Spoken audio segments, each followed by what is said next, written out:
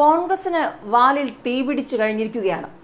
K V Thomas എന്ത് ചെയ്യുമെന്നുള്ള ചോദ്യം വന്നതോടുകൂടി നെട്ടോട്ടമോടുകയാണ് കേന്ദ്രത്തിലെയും കേരളത്തിലെയും കോൺഗ്രസ് നേതാക്കൾ. അതിന്റെ ഏറ്റവും വലിയ സൂചനകൾ പുറത്തു വന്നു കഴിഞ്ഞു.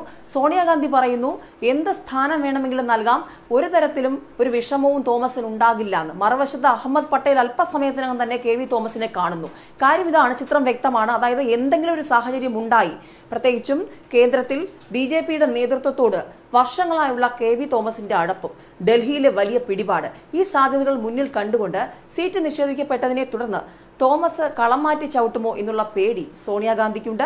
ഇപ്പോൾ അഹമ്മദ് പട്ടേൽ കാണാൻ പോകുന്നതും അതൊക്കെ മുന്നിൽ കണ്ടുകൊണ്ട് തന്നെയാണ്.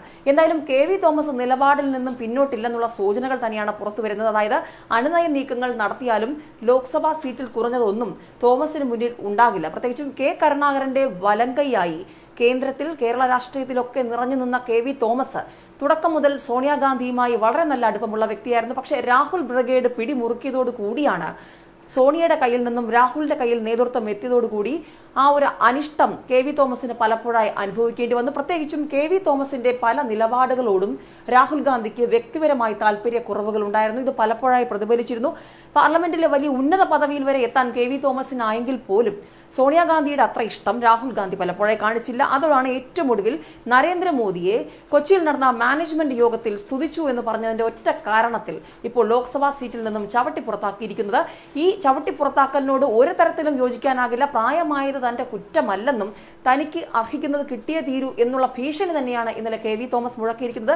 ഈ ഭീഷണിക്ക് മുന്നിൽ അടിയറവ് പറയാതെ നിൽക്കാൻ പറ്റില്ല എന്ന് കേരളത്തിലെ കോൺഗ്രസിനും അറിയാം. കാരണം എറണാകുളം ലോക്സഭാ മണ്ഡലത്തിൽ ലോകത്തിൽ ഒരുപക്ഷെ ഏറ്റവും കൂടുതൽ ചർച്ചയായതാണ് കെ വി തോമസിന്റെ കുമ്പളങ്ങി. ടൂറിസം മേഖലയിൽ കുമ്പളങ്ങിയെ രാജ്യത്തിന്റെ തന്നെ ആദ്യ ടൂറിസം ഗ്രാമമാക്കി മാറ്റിയതിലൂടെ ഒരു വലിയ പ്രസ്റ്റീജ് ആണ് ലോകത്തിന് മുന്നിൽ, രാജ്യത്തിന് മുന്നിൽ, കേരളത്തിന് മുന്നിൽ കെ വി തോമസ് മുന്നോട്ട് വെച്ചത്. അങ്ങനെ ഒരു കുമ്പളങ്ങിയിലൂടെ വലിയൊരു ചരിത്രം സൃഷ്ടിച്ച കെ വി തോമസിന് എറണാകുളം ലോക്സഭാ മണ്ഡലത്തിലുള്ള ഉറച്ച ഒരു സ്വാധീനമുണ്ട്.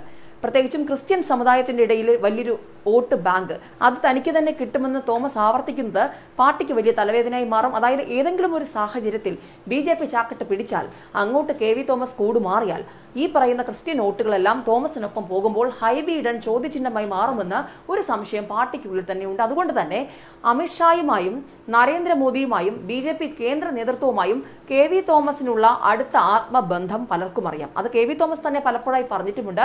സ്വന്തം പാർട്ടിയിലുള്ളവരോട് പറയുന്നതിനേക്കാൾ കൃത്യമായി കാര്യങ്ങൾ വ്യക്തമായി ബി.ജെ.പിയിലുള്ളവരോട് പറയാം, പ്രത്യേകിച്ചും പ്രധാനമന്ത്രി നരേന്ദ്രമോദിയോട് പറയാമെന്നുള്ള വാക്കുകൾ ഒരു വലിയൊരു ഇടുത്തി തന്നെയായിരിക്കും കേരളത്തിലെ കോൺഗ്രസിന്. അതായത് ഒരു സാധ്യത വന്നാൽ ഇപ്പോൾ അനുനയ നീക്കങ്ങളുമായി ടോം വടക്കൻ ഇറങ്ങിക്കഴിഞ്ഞിരിക്കുന്നു.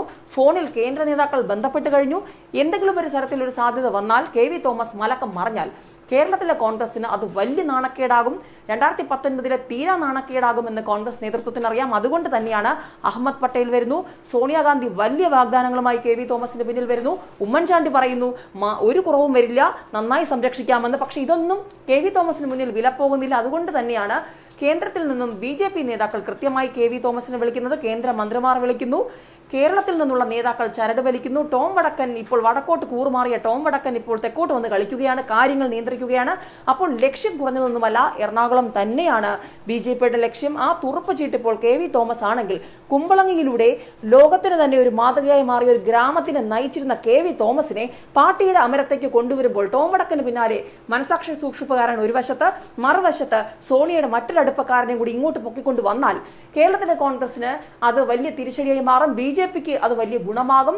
ഈ 2019 കളി അത് തന്നെയായിരിക്കും എന്നുള്ളത് തന്നെയാണ് രാഷ്ട്രീയ നിരീക്ഷകർ മുറ്റുനോക്കുന്നത്. ഏതായാലും കെ വി തോമസിനെ സംബന്ധിച്ച് പറയുമ്പോൾ ഇതുവരെ കൃത്യമായൊരു പ്രതികരണം ഇത് സംബന്ധിച്ച് നടത്തിയിട്ടില്ല. നേതാക്കൾ വിളിക്കുന്നതായി വാർത്തകൾ വരുന്നു, ചർച്ചകൾ നടക്കുന്നു, ഓഫറുകൾ വരുന്നു. പക്ഷെ കെ വി തോമസിന്റെ ഒരു മൗനം സൂചിപ്പിക്കുന്നത് ഒരു കൃത്യമായ തീരുമാനം കെ വി തോമസിന്റെ കയ്യിലുണ്ട്. അത് അമിത്ഷായുടെ വിളിക്കായി കാത്തിരിക്കുകയാണോ, നരേന്ദ്രമോദിയുടെ ഓഫറിനായുള്ള ഒരു നോക്കിയിരിക്കലാണോ, അതോ കേരളത്തിലെ ബി.ജെ.പി സ്ഥാനാർത്ഥിയാകാനുള്ള കച്ചകെട്ടി ഇരിപ്പാണോ?